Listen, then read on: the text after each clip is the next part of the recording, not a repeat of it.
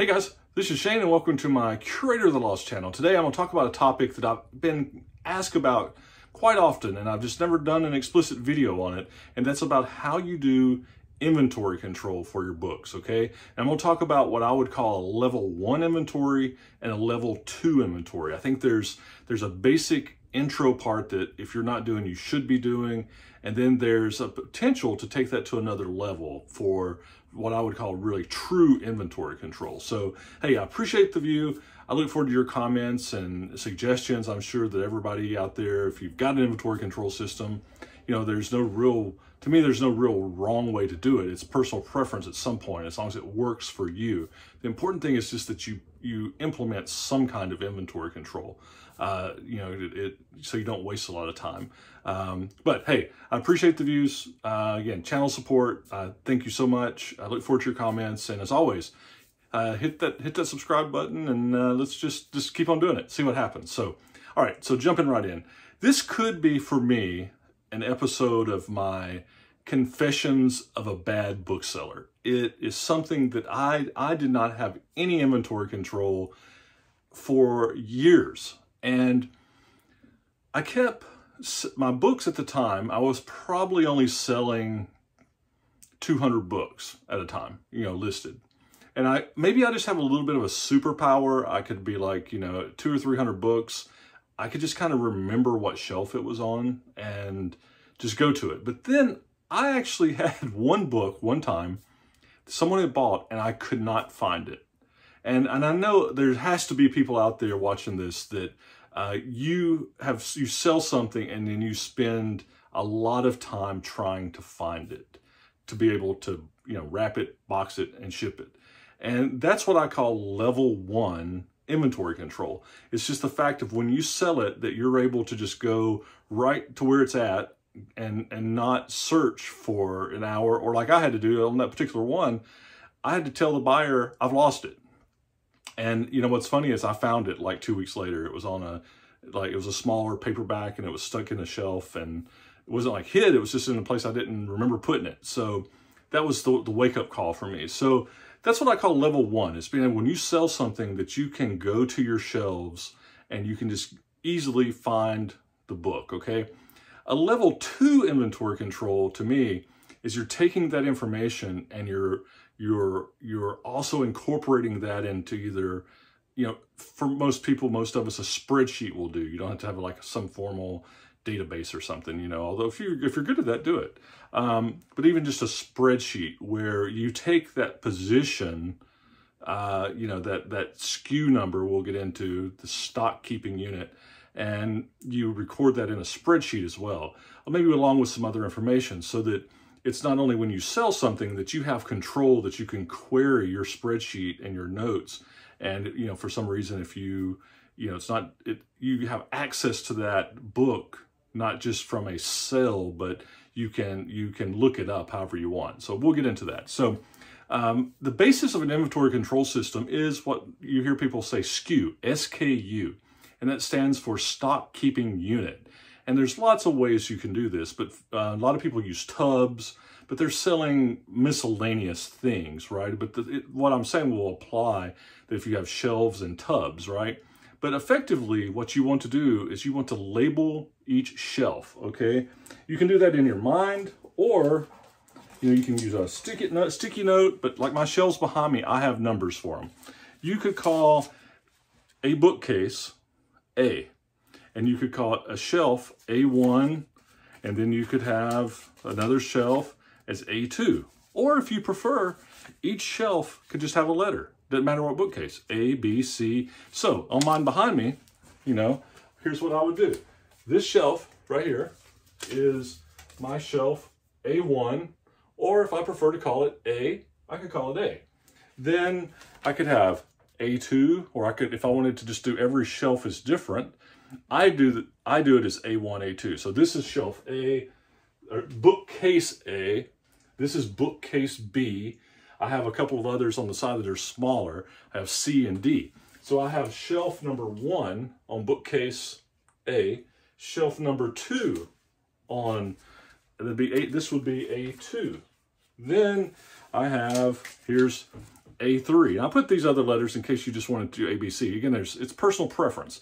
So then I would call this one A3 down here. Oh, it just fell. That's why I don't put use stickies. I remember them. But then when I go to my bookcase over there, that top shelf would be B1. So here's B1, okay?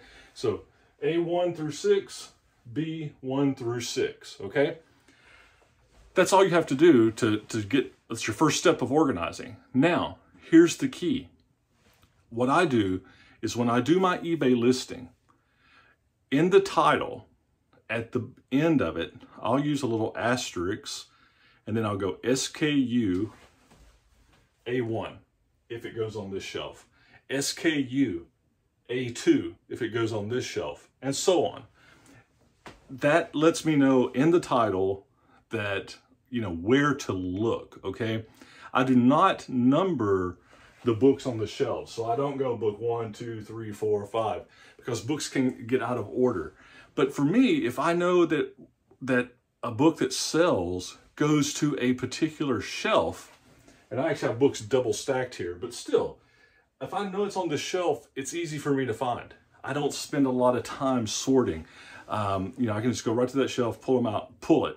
I find that if I number each book on the shelf, things get out of order, and that just doesn't work for me. So for me, I just put an SKU, A1, A2, B1, B2, B6. If I put SKU C3, then I know that that book is on my bookcase C, my third bookcase on the third shelf, C3, okay?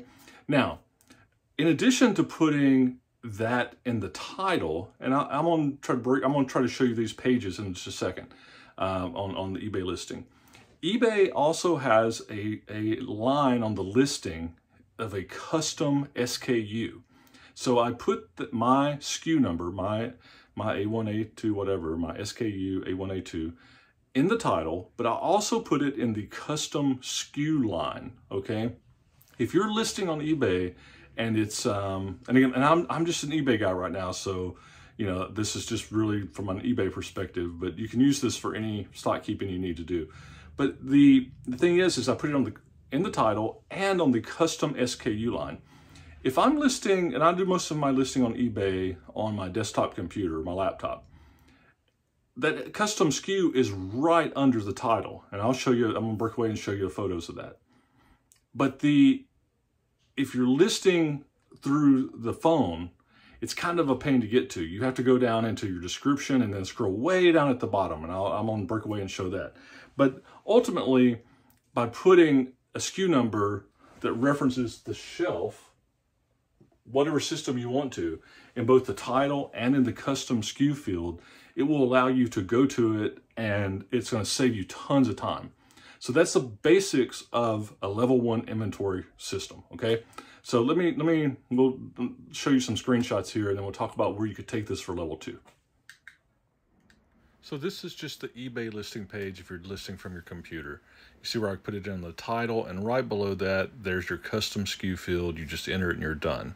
Now, if you're listing from a cell phone, your title's straightforward, but to get to the custom SKU, you have to go down into the item details, and it's not at the top. There's all this stuff, you know, on language and ISBN and all that. You have to literally, it's the very last thing, you have to scroll all the way to the bottom. At the very bottom, you will see the custom SKU. You hit the custom SKU, and then it's going to pop up a text window where you can put it in. So that's it, but it's a lot tougher from a cell phone than it is from a desktop.